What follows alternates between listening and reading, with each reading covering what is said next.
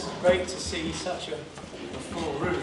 We'll come back to that in a moment. But I want to take advantage of this meeting of the Society to make an award.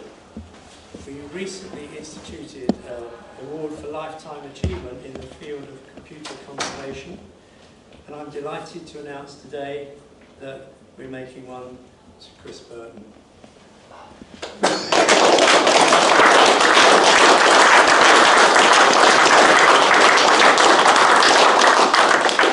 It would be entirely remiss not to make you all aware of the amazing achievement on which this is based. So forgive me for reading it, because I would hate to miss something out. My memory's not as good as it was. There we are. It's for outstanding services in relation to computer conservation, including as initiator of the pioneering project to reconstruct the replica of the small-scale experimental machine, nicknamed Baby, and as team leader for its ongoing maintenance and demonstration. Chris graduated in electrical engineering at the University of Birmingham. He worked on computer hardware, software and systems development in Ferranti Limited, and then ICT and ICL, nearly all based in the Manchester area, from 1957 until retiring from the industry in 1989. As I've said, Chris was responsible as initiator and team leader for the astonishingly detailed and ambitious pioneering project since 1994 to reconstruct the authentic, full-size, fully working replica of the SSEM, or Baby, the original of which first ran a program in 1948. The importance of the original computer, conceived and built at Manchester, is that it was the world's first stored program electronic digital computer containing all the basic elements from which modern electronic computers have developed. The reconstruction of the SSEM remains the most influential of all the influential computer reconstruction and restoration projects, and illustrates the fundamental importance of UK computing in computing history. This reconstruction was a world first. It was ambitious, unprecedented in scale, and its successful completion set the standard for other sub-projects, both in terms of technology and historical authenticity. It is demonstrated that these projects were both possible and achievable and historic, and has made substantial social and public value contribution. Computer restoration has now become a thriving international movement, and Chris Burton's sustained and pioneering work is acknowledged worldwide. This is not all. Following the successful reconstruction of the Baby, that first went on public display in the Museum of Science and Industry in Manchester as the centrepiece of its 50th anniversary celebration, he's continued in other projects. He maintains the Baby as well as an authentic working computer and regularly demonstrates it to large crowds visiting the MSI.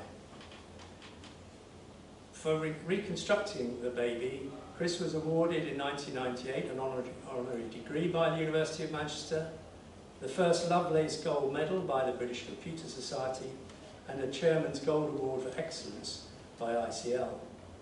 But I said this isn't all. He's also been an active participant in additional CCS projects to restore or reconstruct other historically significant computers.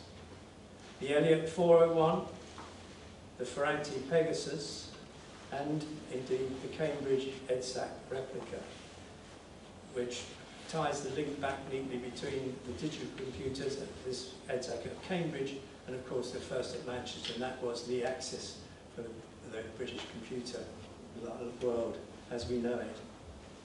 Now Chris has demonstrated a combination of depth, breadth, consistently selfless commitment in all these projects. And in the Society, he's been a key member since he was one of the founders in 1989, and his advice to us all and his contributions even today with the committee have been absolutely outstanding and gratefully received. Chris, I'd be delighted if you'd come up and receive it.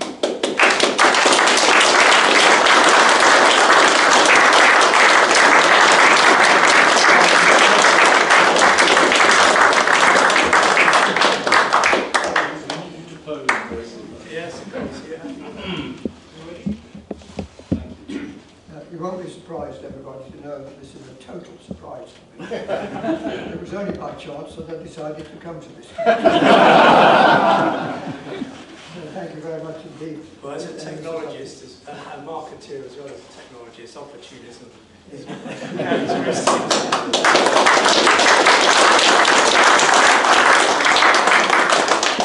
Now, I'm going to give the shortest of introductions to our speaker because he's going to tell his own story.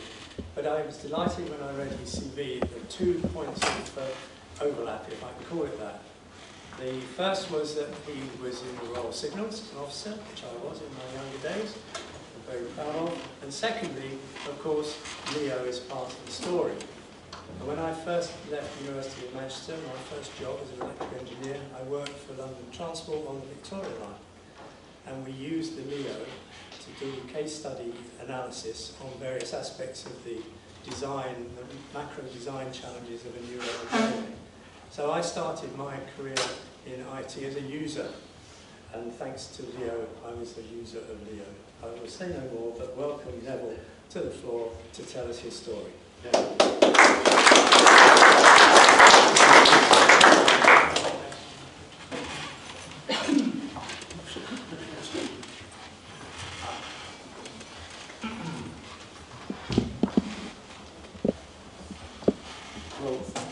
Thank you, David, for that nice short introduction, and thank you everybody for coming today. I'm delighted to be with you, and many thanks for the invitation. I think the microphone is on. Is it all right? Yes. Yeah, fine. Well, David mentioned Leo, which was the world's first business computer, designed and manufactured by Lyons Catering Company, but my talk today is about the history of the Lyons Catering Company, which should give you an insight into the company's creative powers that led to such developments as unexpected and as ambitious as Leo. You probably detected from my surname, my name is Neville Lyons, that there was some family relationship. Joe Lyons, who became the co-founder of that company, and my grandfather were first cousins, and that makes me a first cousin twice removed. Removed is perhaps the operative word, because my branch of the family weren't actually involved with the business, but it was that family connection that gave me the impetus to research the various facets of the history of this amazing company. Many of you will recall the famous nippy waitresses in one or other of the Lyons corner houses, and that's just to whet your appetite. I'll say more about these ladies later on, but I'm going to start by telling you a little about Joseph Lyons himself, who was known affectionately throughout his life as Joe. And when you hear about his early years, I think you'll find it quite extraordinary that this was a man who was destined to play a leading part in the development of this company. He was born of quite humble origin in 1847 in Southwark, but that picture of him was taken in later years, and he was looking quite well heeled at that time. In fact, that picture, the original, is in the National Portrait Gallery. Joe's father was shown in the 1861 census as an optician's salesman. Joe began his career as an optician's apprentice, from which I concluded that he started by working with his father. But Joe was highly inventive, and he made a device that he called a chromatic stereoscope, which consisted of a telescope, binoculars, microscope and magnifying glass all in one. And he used to hawk this around the exhibitions and fairgrounds, selling for just 1 shilling and sixpence. And they sold pretty well, actually. He was quite ahead of his time. But he also had a natural talent for painting, and he preferred to direct his efforts to painting watercolours and exhibiting them, rather than selling spectacles. And there he is, seated at his easel, with one of his very meritorious paintings. In fact, he did show on his marriage certificate in 1881 the profession as artist. And rather intriguingly, his father was now shown as picture dealer. So there seems to have been a bit of a moral reversal here. Joe's pictures achieved some considerable distinction in later life when he exhibited them at the Royal Institute of Painters in Watercolours, the RI, and he sold some of his work to the great and the good, including an admiral in the Royal Navy and the private secretary of the Chancellor of the Exchequer. As a young man, he used to write music hall sketches, melodramas and songs, and he sold them to theatre-goers in the vestibule of his local theatre. And it was there that he met his future wife, whose father was the theatre manager, and her mother was an actress. And one of his melodramas was put on at London's West End Palace Theatre, Cambridge Circus, not a long way from here, in fact. And there's the handbill, which shows Out West, Story of California Life by Joseph Lyons. You see, these were put on as morning performances on Saturdays, sort of things that we used to have in our childhood as cinema performances on Saturdays. So they were only fairly short things, but there we are. That's one of the things that Joe's achieved. He also wrote a couple of detective stories, one called The Master Crime, and the other one, The Treasure of the Temple. And that's the cover of the Master Crime book, 1 shilling, and they were called shilling shockers, I believe, at the time. Well, there we are. Joe was multi-talented, highly intelligent, generous, and a good mixer. And you'll see later that his connection with the theatre and his creative talents were to prove enormously useful in the showmanship that characterised the business of J. Lyons and Company. So, how did it all happen? In the late 19th century, with the unlikely secession of cigar manufacturing, there were two families who had emigrated from Northern Europe by name Salmon and Gluckstein, and they set up a family cigar manufacturing business in London. And they expanded into tobacco retailing, and by the 1880s they had become the largest tobacco retailers in the world. Here's one of their outlets, one of their smart-looking outlets, which was spread across the country, with Salmon and Gluckstein emblazoned across the top. And so it was the start of this story, a thriving tobacco industry. The period was marked by huge public interest in the great Victorian exhibitions up and down the country. Montague Gluckstein, who was one of the 3 company directors, used to market his company's tobacco products at these exhibitions, and he was quite appalled at the catering arrangements.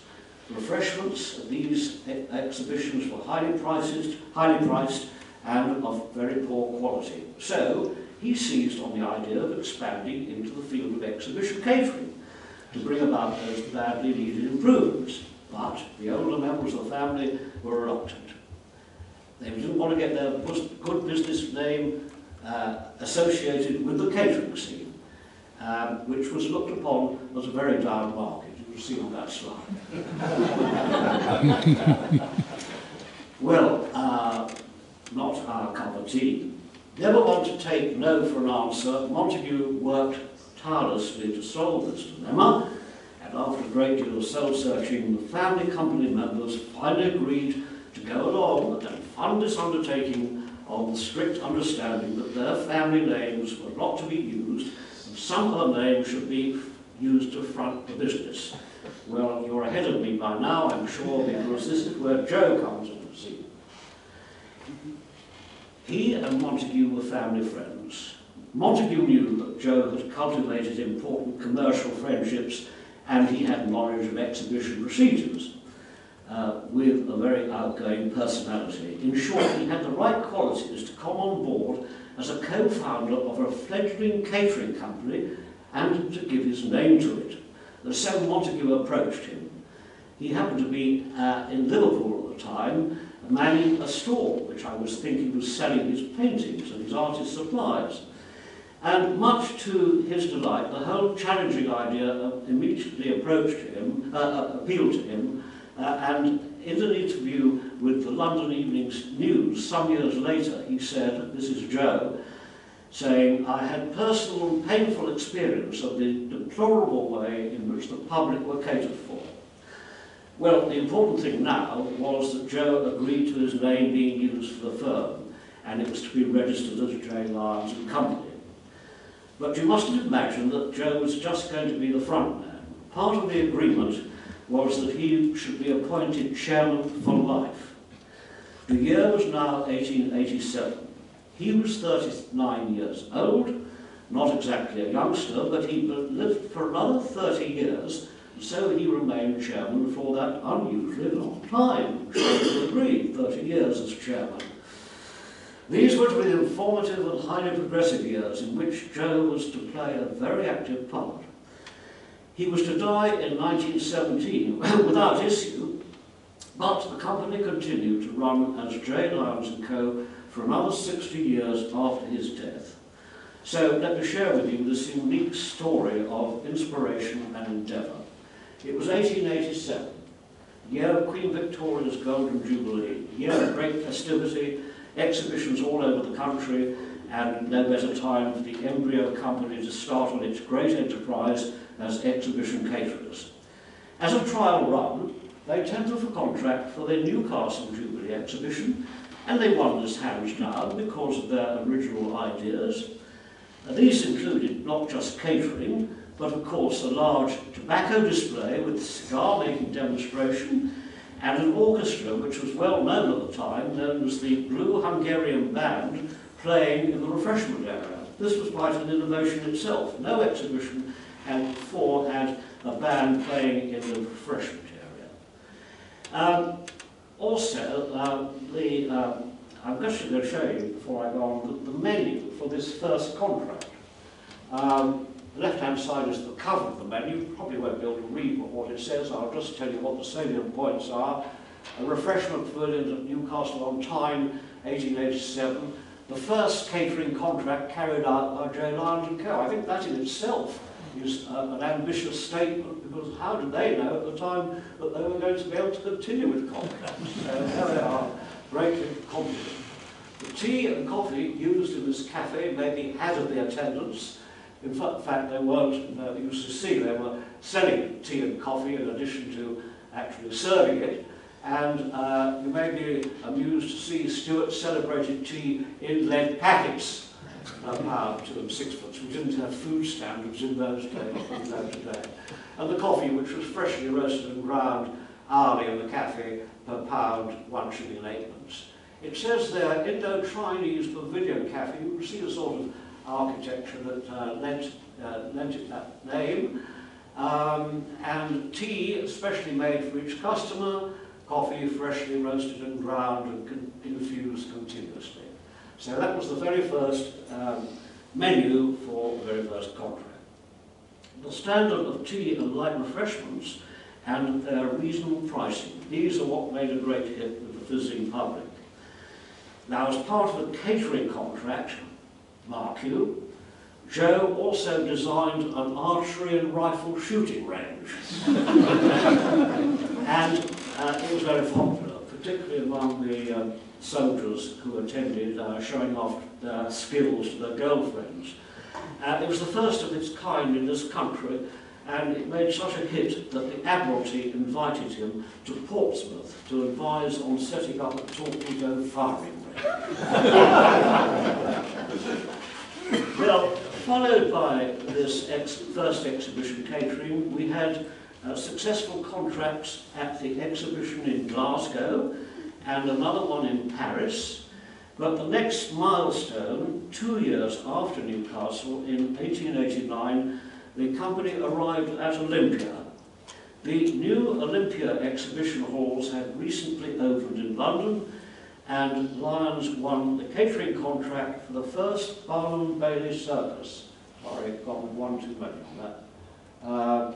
First Barnum Bailey Circus that was run at Olympia.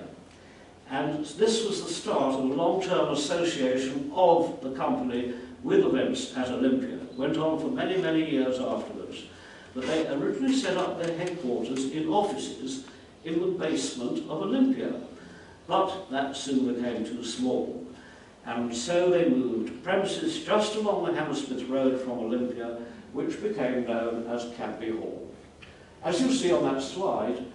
Cadby, Charles Cadby, was a piano manufacturer who occupied those premises, but after his death, the company was able to acquire the premises and they expanded very considerably over the years. They became the site for their main factory and they remained the hub of the organisation for most of the company's life. I'll say a little more about that later on. But here in the early stages are the horse-drawn wagons formed up in the courtyard of Cadby Hall. Well, the next real landmark was 1894. The company had been trading for 7 years as exhibition caterers, but this was the year they became a public company, and they really became known to the public because they seized on the brilliant idea of opening tea shops. Up to that time, the main form of public refreshment were coffee houses, and these were essentially men-only establishments, and pretty grubby places they were too. So providing tea shops of good quality, reasonably priced, was a very welcome step for everyone. Sorry, one too many. That's the one. That was the very first tea shop. We saw that on the first slide. Lyons acquired premises that had belonged to a harness maker in a side street known as Eagle Place, adjoining Piccadilly to Jermyn Street. Eagle Place is still there, but of course the tea shop isn't. But it was here that history was made on the 20th of September 1894 when they opened this first tea shop, 213 Piccadilly. The plaque in the middle was later added to show it was the first tea shop, and it remained open for that unusually long time, in fact a total, as you see, of 82 years. That it was, I think, the longest period for any of the tea shops to remain open. Well, it did cause a sensation the very first day. Queues formed early, customers waited outside on benches which the management had thoughtfully provided for them. Tea was freshly made for each customer, yet it was realistically priced. And on the outside, the name J. Lyons & Co. Limited was embossed in pure gold leaf, and that design remained virtually unchanged for all the tea shops. Well, over the next 75 years, they opened many. In their heyday, there were 250 open at one time. They were mainly in London, and at one time, at least 9 tea shops were open in Oxford Street alone. 9 in Oxford Street. There were many others scattered across the country in large cities and towns, as far north as Blackpool, as far east as Ipswich. In the west, we had Weston-super-Mare and Exeter. And on the south coast of England, practically every seaside town on the south coast had at least one tea shop. Brighton had 4 tea shops. Well, on this next slide, you can see just examples of some of those tea shops. I'm showing you 321 Oxford Street because that was one of those 9 that I mentioned before. They tried to select corner sites as much as they can for obvious reasons. They were more apparent to passers-by, and people do sometimes get mixed up with corner tea shops and corner houses. Quite different. I'll talk about corner houses later. The one on Ealing Broadway I'm showing you just to demonstrate the sort of shop fronts they had with a huge range of products for sale to customers and passers-by. The one at Margate, I think, was the only tea shop that had an external roof cafe, facing, in this case, Margate Pier. And Plymouth, that opened post-war to replace the tea shop that had been bombed, completely gutted during the war. Several tea shops were bombed during the war, several were completely bombed out, and Plymouth was one of them. But as you see, they kept the logo, J. Lyons & Company, rather more modern architecture, but still the same display of products in the window. In each tea shop, the food and beverages charges were identical, irrespective of locality. And attention to detail and hygiene was one of the secrets of their success. There would always be that front retail shop, and the tea became known to the public as the best on the market. Well, now we come to the corner house. houses, they came on the scene in 1909 when the company opened the very first one at Coventry Street. Coventry Street, near Leicester Square, between Piccadilly Circus and Leicester Square. And whenever I mention corner houses, someone always says, "Oh, I remember being taken there by my parents, having my first knickerbocker glory, or lemon meringue pie, with meringue about 5 inches high."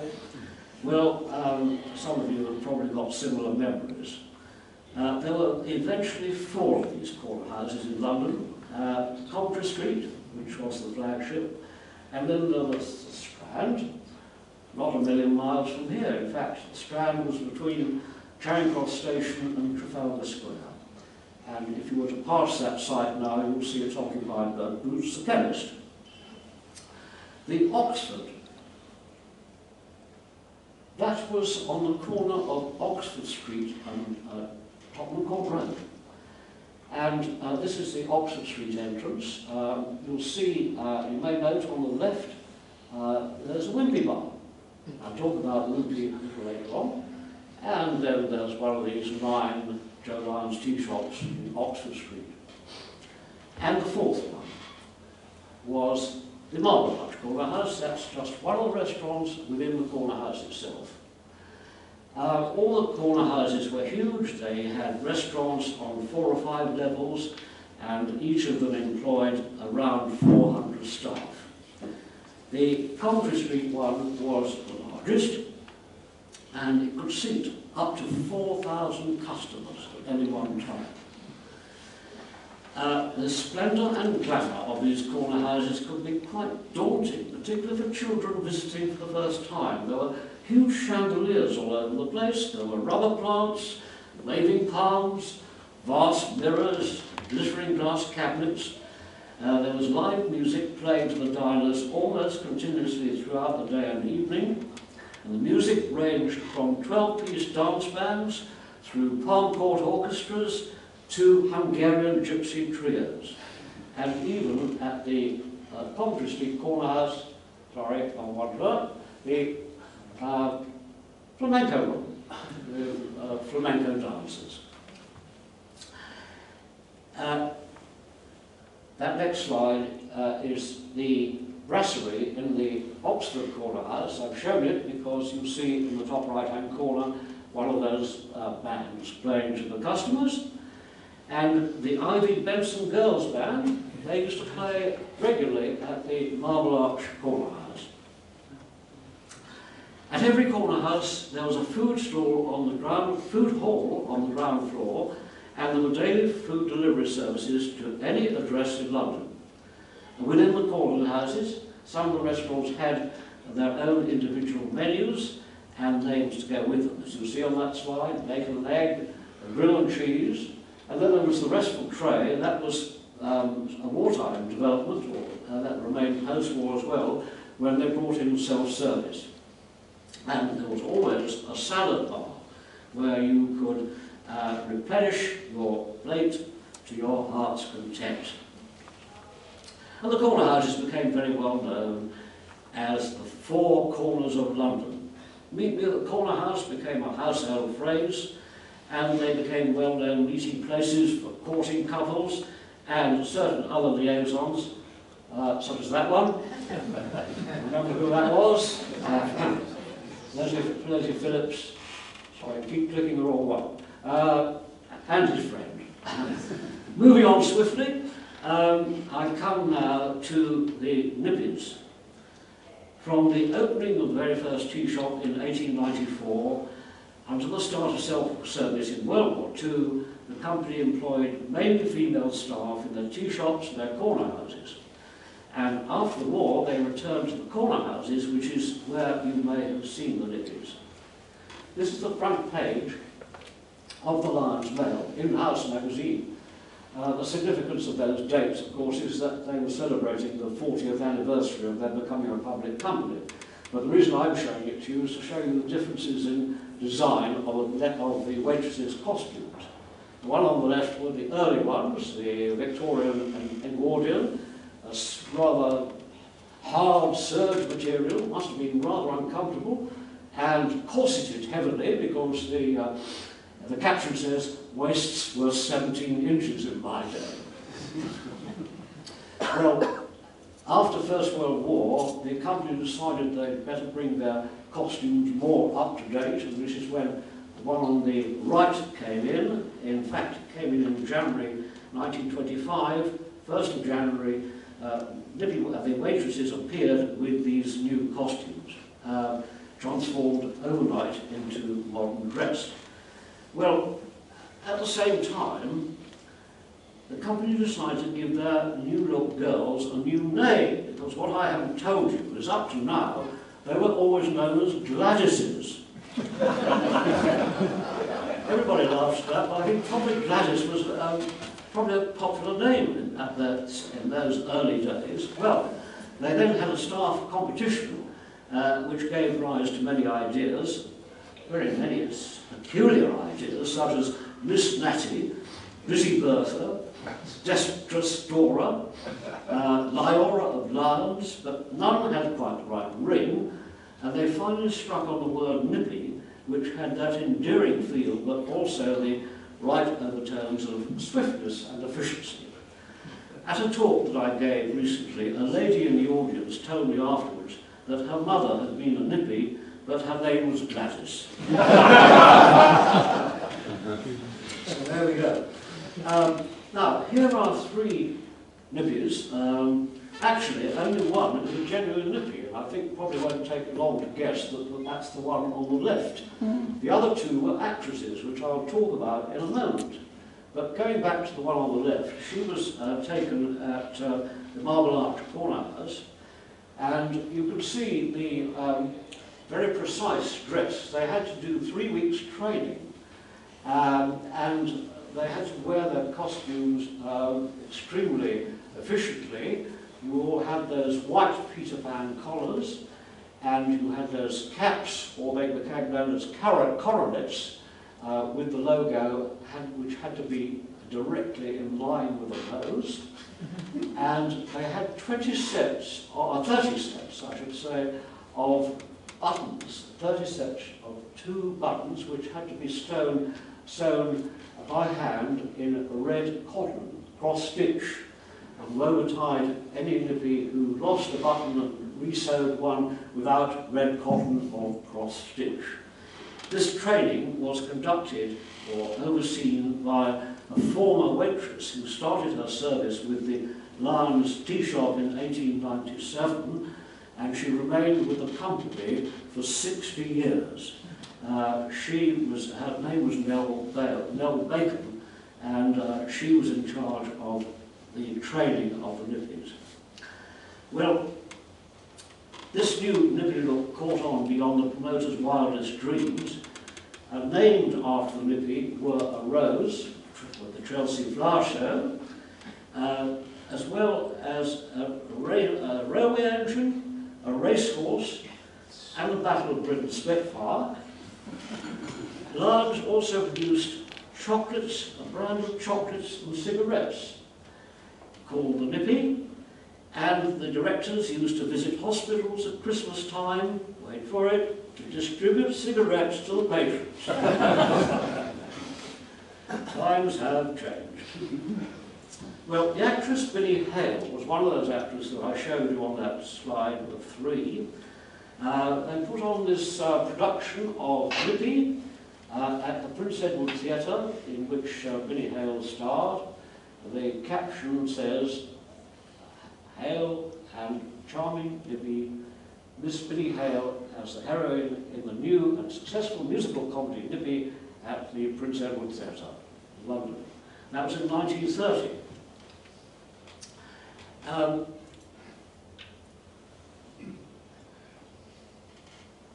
Now, I've told you something about the tea shops and corner houses, but there's another restaurant that certainly deserves a place in history, and that is the Trocadero restaurant. That's a lovely picture, but that was done much later than it was actually opened. That would have been done in the 1930s, but the Trocadero itself opened in 1896, just 2 years after the first tea shop, as it happened.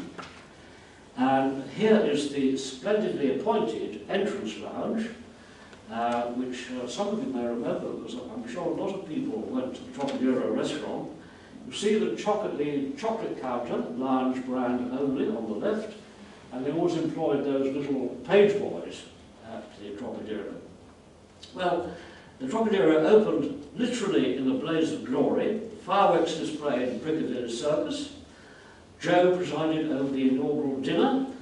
It was attended by the Lord Mayor and some of the best-known figures of Victorian society from many walks of life. And there was, for example, Sir Hiram Maxim.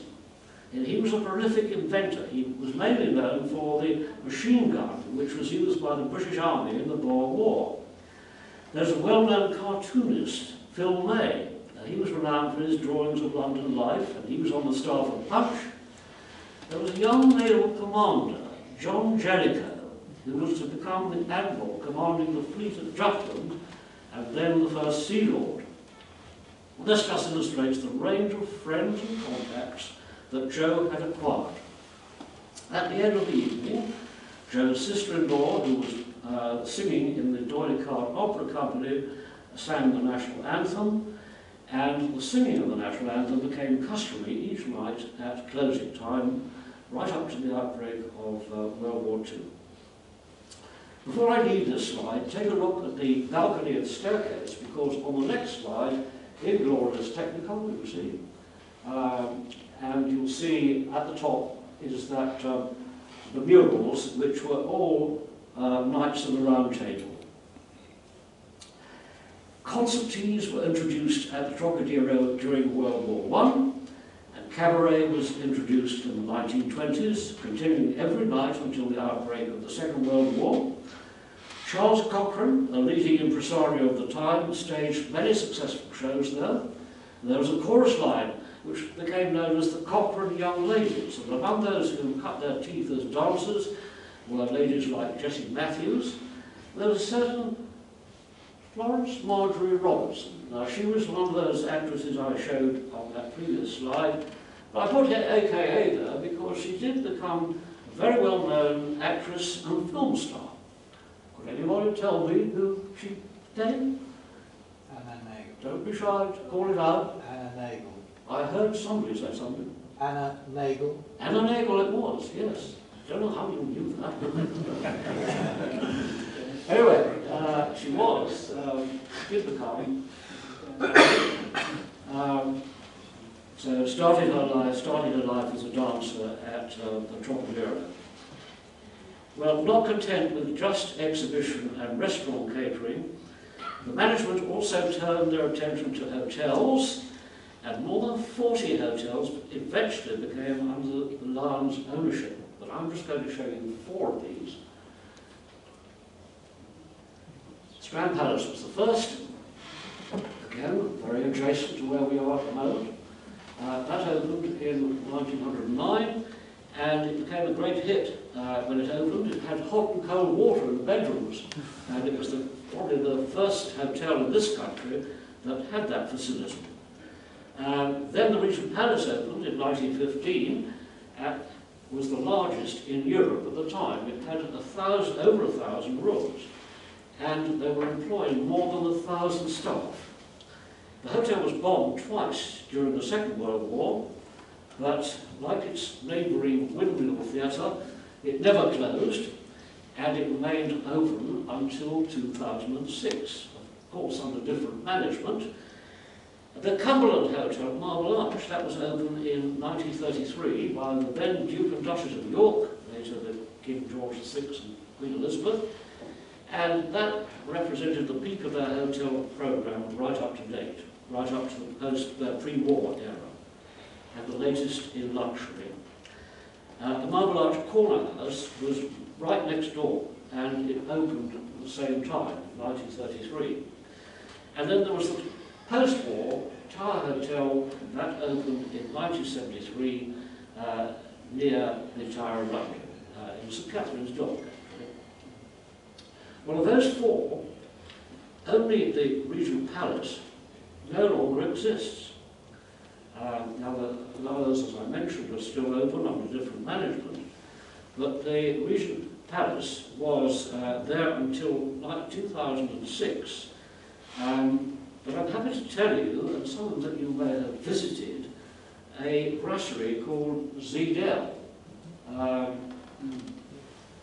Regent Palace Grill Room was below the Regent Palace, and Zedel Brasserie occupies that same grill room. So you can see the structure, the architecture, those lovely marble pillars, and the Art Deco arrangement is still there. Thoroughly recommended. Don't hold any shares in it, but it's worth going to, I tell you, Zedel. Well, you'll be thinking by now there's nothing that Jane Lyons could not achieve. There were the Buckingham Palace garden parties. Buckingham Palace garden parties. That picture was taken in July 1951, when Court George VI and Queen Elizabeth were still on the throne. And it was common practice to employ nippies from each of the tea shops and restaurants. They're not wearing their coronets on this occasion, they probably didn't want to upstage the Queen. The largest number ever catered for was 15,000 in the 1930s, and that's twice the number at today's garden parties. A guest at one of the parties was heard to comment on the quality of the tea, to which her friend replied, "That's not surprising, you know, the Queen Mother was a Bowes Larn."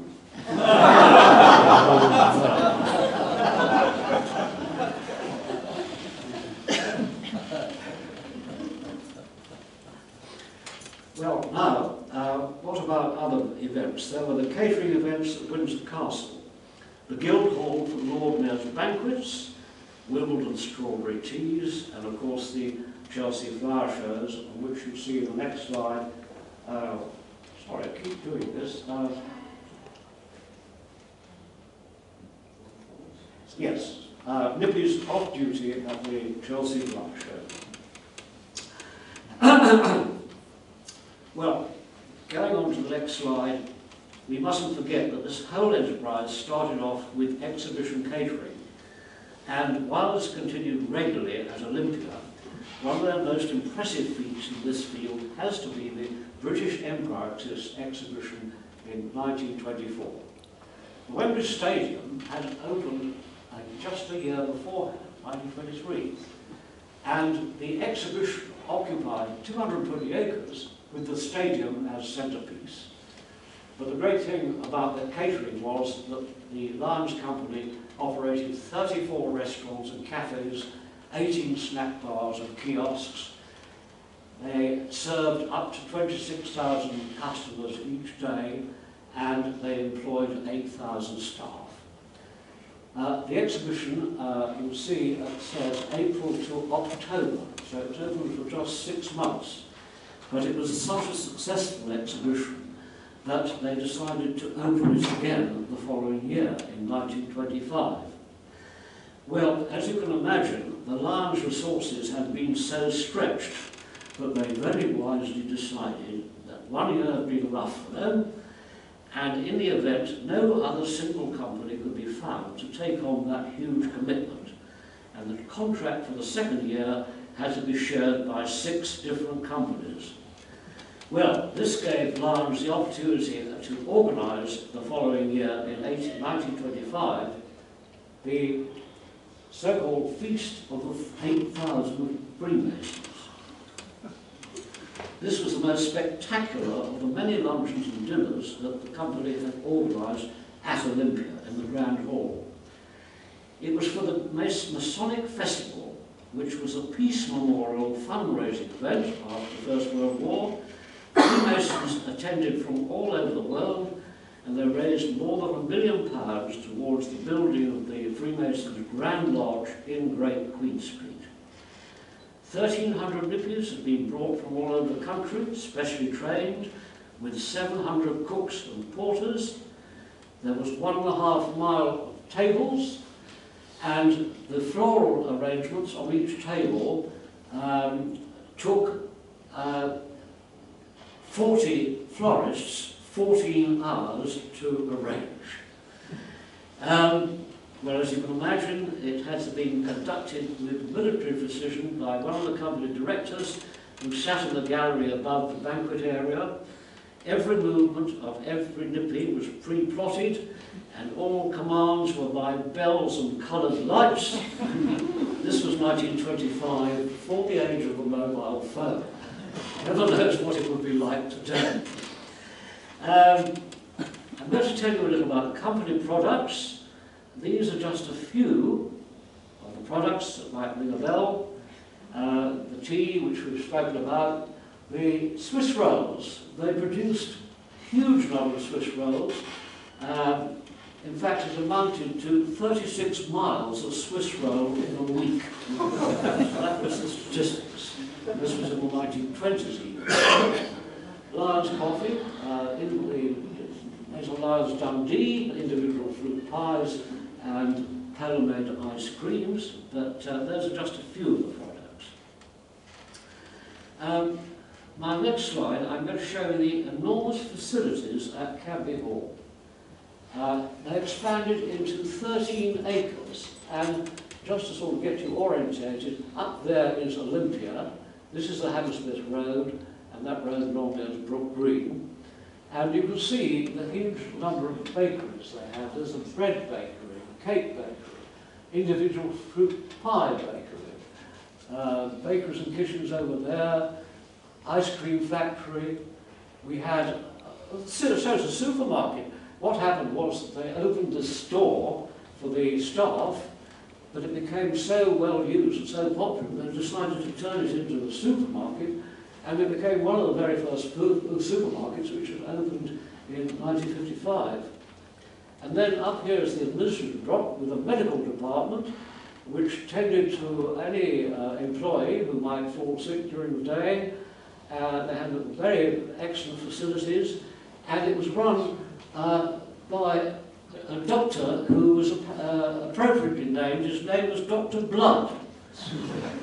And in fact, if anybody of you know Leo's situation, his daughter was Mary Blood, who became Mary Coombs, and she's still around as one of the very first female programmers on Leo.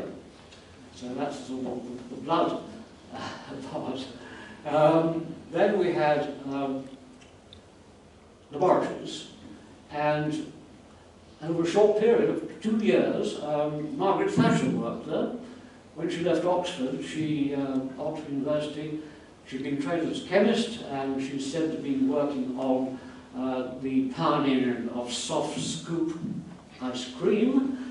So that's the fame that the laboratories had. And one other thing that would interest Leo people, that's Elm's House. That is the only part of Cadbury Hall where it was an adjunct actually to Cadbury Hall, and it was built in the 1930s to accommodate 1,500 clerks. It eventually accommodated Leo. Leo II and Leo III were housed in Elm's House. And that's the only part of Cadbury Hall that's still in existence. Well, after the First World War, you'll probably notice, by the way, there's no mention there of tea or coffee. The fact was, Cadbury Hall became too small for the development, manufacture of tea or coffee. And so after the First World War, they had to open a new factory at Greenford, west of London. And that's an artist's impression of the Greenford complex. Along here is the Grand Union Canal, and raw tea was actually delivered. Raw tea came from Lyons estate in Nyasaland, which we now know as Malawi. They had their own tea estate. That was brought in by sea to Tilbury docks, then brought along the river and the Grand Union Canal and up to Greenford. And the finished products were taken by rail and road. You can see at the bottom here is the Great Western Railway, and that is the siding into the complex. And I'm going to show you on the next slide. That's a publicity slide, actually, or photograph. It says 3 ways to Lyons Greenfield Factory. What it should really say is 3 ways from Lyons Greenfield Factory, because you see the empty barge that has just left the factory and the finished product being taken from the factory by train and by road. Those vehicles, as a matter of interest, were driven by steam. They were steam lorries. Lyons employed a fleet of 30 steam-driven lorries in the 1920s. The only problem with sending them on long distances, they had to be fairly near a water supply to replenish their fuel. So that's just an interesting note, I think. It's interesting that the serial ready brick was developed at Greenford and later handed over to Weetabix. And Greenford also produced the first tea bags on the UK market after the war. Well, during the war, the company was involved in many activities, which I won't go into, in support of the war effort, but perhaps the most extraordinary one was the management of one of the largest ordnance factories at Elstow in Bedfordshire. And they were, as you see, they were manufacturing bombs. But they used Lyons, they invited Lyons to produce their management, use their employment management skills to oversee this production.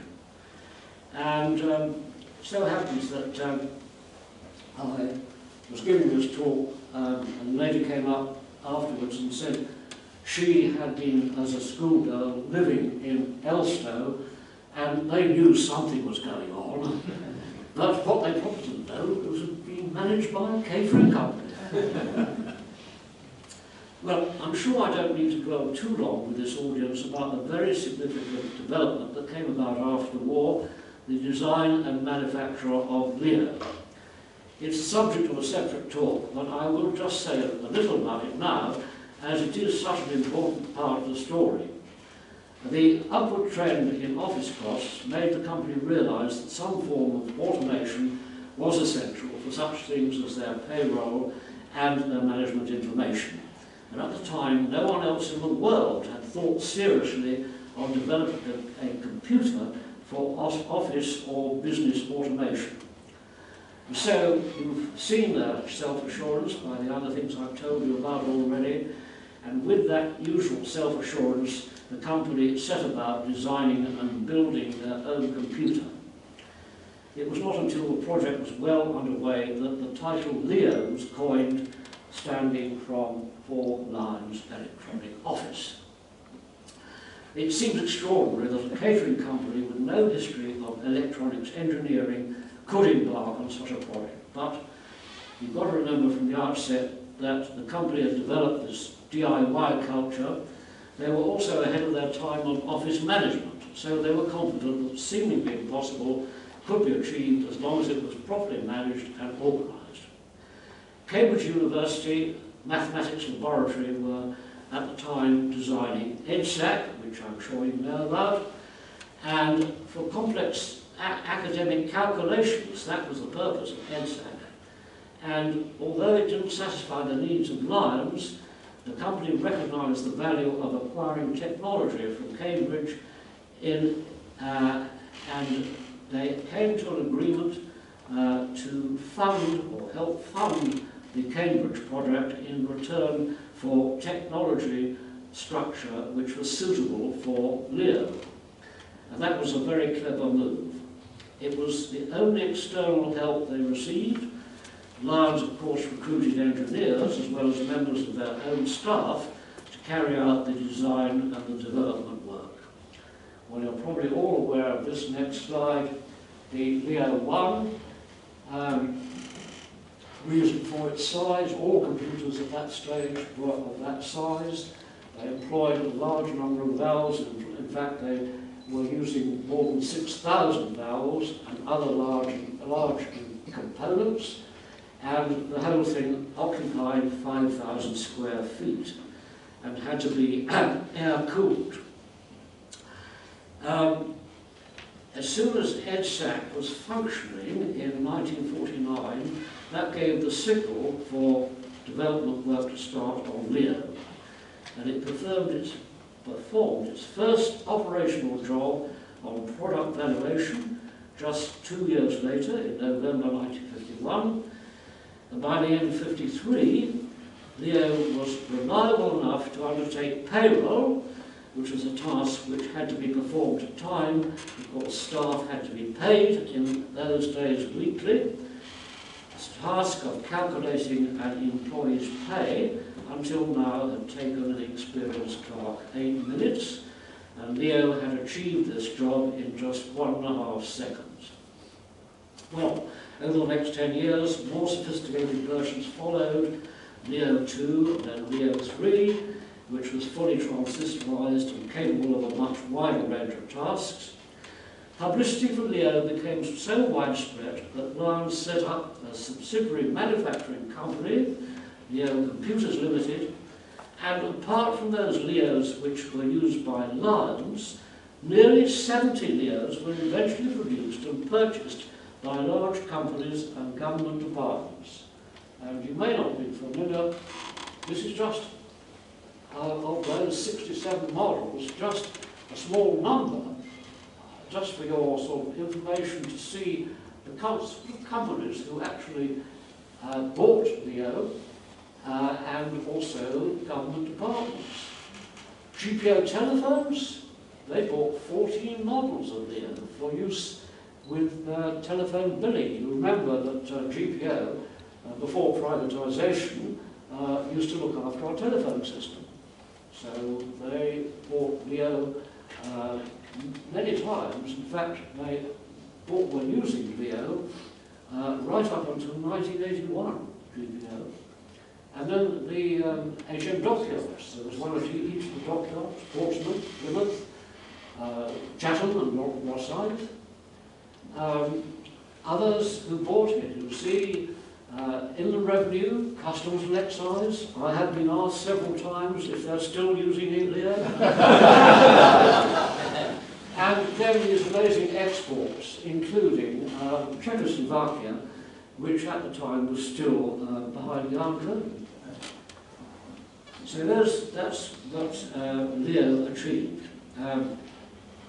Everyone finds it fantastic. I think the company that started with G-shops became the pioneer of business computing worldwide. And I'm sure you know that LEO has been acknowledged as the world's very first business computer and achieved that well-deserved place in Guinness Book of World Records. So this seems a good point to tell you how the Joe Lyons empire itself began to unwind. In the post-war years, changing eating habits. These caused the restaurants and tea shops to become less popular. There was a new generation which came to prefer fast food, bistro restaurants, and take-away food. And Lyons did try to keep up with the times with some successful innovations, such as the London steak houses and the Wimpy bars. Wimpy was an American invention, but after some trial over here, Lyons was able to acquire the title, and it opened first in this country in 1953, and more than 500 in the UK were opened, and over 1,000 overseas. Some of it, that's the headquarters at Chiswick, not too far away from Canby Hall, but they put Wimpy bars into some of the corner houses. That was one of them, the corner house, Coventry Street. Wimpy bar was there on the corner. And some of the tea shops were converted to Wimpy restaurants. But the company's real decline started in the 1970s. It had overstretched on its borrowings when the UK was hit by the oil crisis in 74, and then the start of recession, high inflation, and adverse exchange rates. Company losses led to the closure of restaurants, withdrawal of some fruit products from the market, and in 1978 the company was forced to accept an offer to merge with Allied Breweries Limited. J. Lyons and Co. sadly lost its independence and became the food division of the new Allied Lyons. As you see, it lasted all that period of time until 78, and it became the food division of Allied Lyons in 78. The last tea shop was to close in 1981. And the company's component parts were gradually sold to pay for acquisitions which you may not be surprised to know were mainly associated with the drinks trade. Well, the year 1995 marked the merger of the company with Pedro Domecq, and they became Allied Domecq. 1994, I should say. They became Allied Domecq. The Lyons name completely disappeared, and that, I'm afraid, was the end of the company. But despite all this, you may find your local supermarket still sells just a few products bearing the brand name of Lyons, for example, Lyons Tea, produced by Tetley. Not surprising, because Tetley was once a Lyons subsidiary. And their factory is at Greenford. If you look closely on a packet of this Lyons Tea, you'll find that Tetley is now owned by Tata Global, who also manufactures steam. If you happen to be visiting the exhibition at Olympia, and you haven't been there recently, just take a walk along the Hammersmith Road, and you'll find Lyons Walk. That was named by the Borough Council as a pedestrian walkway running along the edge of the old Cadby Hall. And here you'll now find a stone which was unveiled 29th of November last year to commemorate the exact 65th anniversary of Leo becoming operational. Some of us in this room were there on that memorable occasion. And here's a photograph that was taken. You can recognise yourselves, I'm sure. And I should just mention that the opening was carried out by that lovely lady, Dame Stephanie Shirley, who herself used to run an IT company. Some of you may have come across her. And this picture was people who were either involved in Leo or some of the family members of Salmon, Gluckstein and Lyons.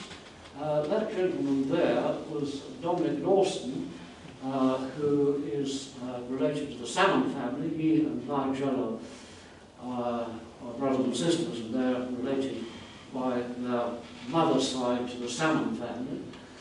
And he, in fact, did write a very good article about this event in the Sunday Times, the following Sunday.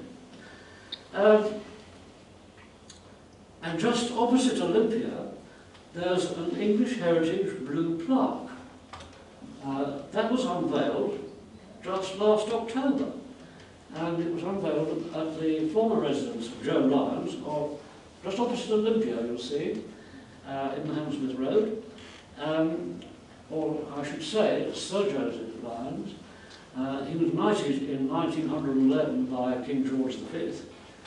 I should mention that although the plaque says pioneer of mass catering, which he was, Joe's knighthood was actually for something quite different.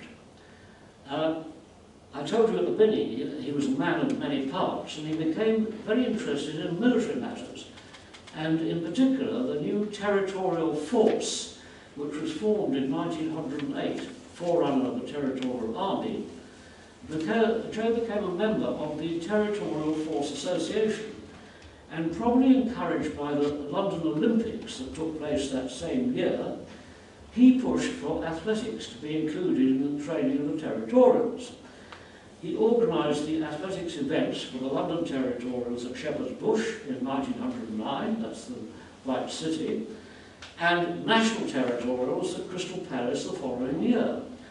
And it was for this service to the community that Joe received his knighthood. Here's a cutting from the New Year's Honours list of the Times, which I don't think you'll be able to read, but I can read you what it says about Joseph Lyons there. an energetic and liberal supporter of the London County Territorial Force Association, initiated the territorial sports movement in London and was chairman of the national meeting held at the Crystal Palace last July. And then it goes on to say it's founder and chairman of Joseph Lyons and Co, caterers, and chairman of the Strand Hotel Company. So that was what he was knighted for, service to the community.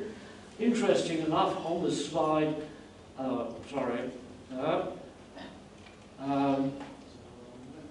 there, Henry Wood was also right at the same time. And what it says about Henry Wood, the well-known conductor of the Queen's Hall Orchestra, which he has directed since 1905, was conductor of the Carl Rosa and other opera companies nearly 20 years ago, and has directed a large number of musical festivals and series of orchestral performances in London and elsewhere. His wife, née Princess Olga Urosov, who died in 1909, was a well-known singer. Doesn't mention the promenade concerts, it was probably a bit too early for that.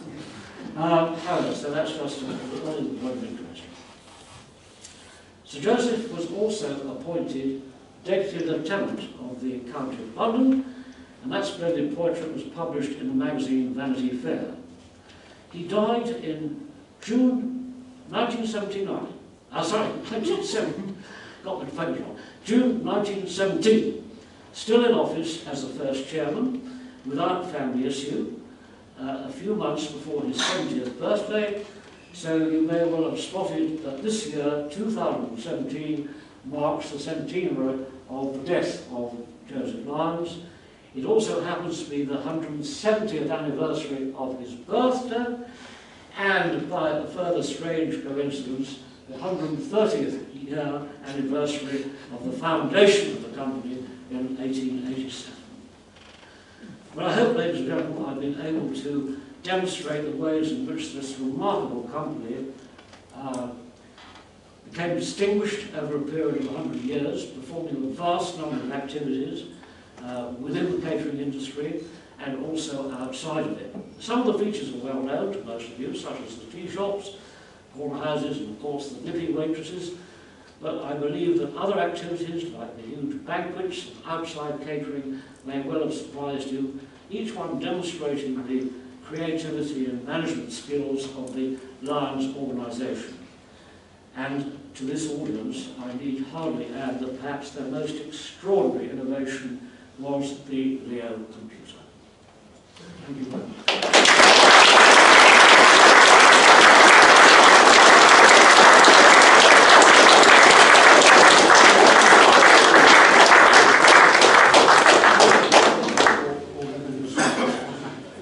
Does anyone have any questions? There'll be a microphone. Yeah, if you wait to get the microphone because the acoustics aren't terribly good. It's okay. Neville, I've read over the years a number of books about history of computing, particularly in this country, and nearly all of them suggest that the involvement of a mere catering company with the computer industry was, to use your word, extraordinary. Bizarre is sometimes put. And yet what you've told us today is that this was an extraordinarily well-organised company, a company which, by the standards of the day, by the standards of even today, could be classified as businesslike in an era when business was not necessarily all that businesslike. So thank you for that. You've clarified something which perhaps should not surprise us, and it continues to do so. But if I may also comment that you have given us, how can I put this, a slice of, life with the Lions.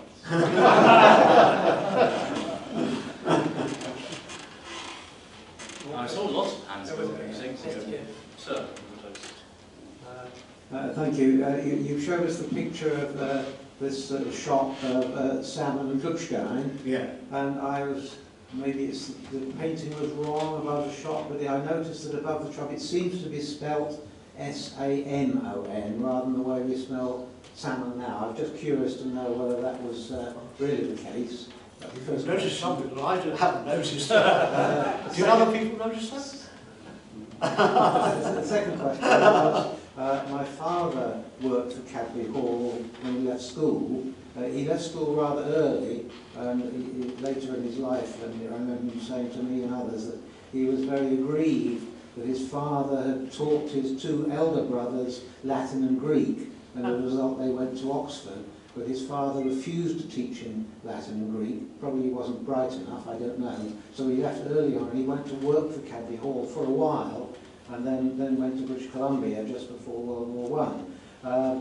The question I had, I wondered, in the archives, do you keep lists of employees, you know, would his name still be there, what he was really doing, or anything like that? Well, the only thing I can suggest is all the archives of the Lyons Company are held at the London Metropolitan Archives in Islington. And I have been asked this sort of question before. There isn't a sort of list of employees, but the only way to trace employees really is to go into the stock of Lyons Mail, the in-house magazine, where quite a number of the employees were mentioned. And that's a bit of a sort of long-winded way of doing it, but that is really the only way of tracing the employees. Okay, thank you very much. Yeah. Any further questions? Just a comment. Yeah. You showed us a slide of Zadell's, which is not too far. You showed us a slide of the Zadell restaurant. Oh, yes. My wife's pen pals went to it recently. We all four of us went together. And we had great difficulty convincing these people from Los Angeles that this tea shop company had actually produced the world's first business computer. That could possibly be done. But we did convince them in the end. And it's got work, as you said. All right. I can't see any more hands. No, in which case, I just thank you again. Absolutely fascinating. The story, I'm sure you found the same, there's all sorts of links, triggers that go, as you tell the story, that, oh yes, I remember that one. I remember the corner house, yes, when I was this high. I went to Zadell for the first time last Friday. It's fantastic. I couldn't believe it. The people I was with said, and they had a band playing, which was yes, at 9:30 a band came and played. So the old things still carry on. Yeah. But to tell a story like that in such an amusing and informative way is a real skill, and we've been very lucky to have it. And I appreciate it, and I'm sure you do very much. Thank you very much.